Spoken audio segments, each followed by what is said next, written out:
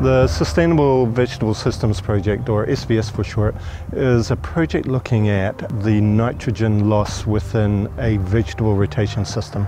Essentially, we are wanting to quantify how much nitrogen gets leached out of the system so that we can understand what's going on and make improvements in terms of the way that those systems get managed. So in this crop here, for instance, we are looking at how much nitrogen goes onto the field.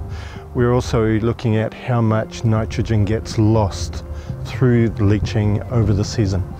But it's not just within that crop, it's also then the next crop comes in, you add fertiliser to it, but there's already nitrogen in the soil from the previous crop.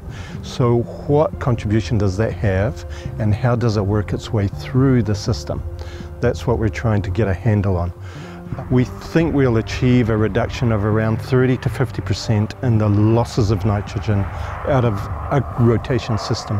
And so that'll be quite a substantial reduction in loss. It'll lead to an improvement in water quality.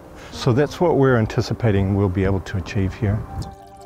The Sustainable Vegetable System Project is a coordinated program with Plant and Food Research and several industry bodies, and also growers are participating. We have fields where we're evaluating rotations throughout the project and collecting measurements and engaging with farmers there.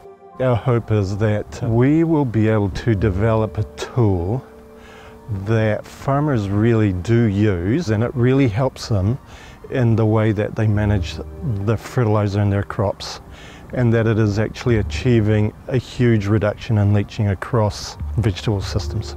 Long term, say in 10 years, would be that it is a workable system that is addressing various issues for the growers, has significantly improved water quality, and giving a better outcome for everybody concerned, not just farmers, but society as a whole.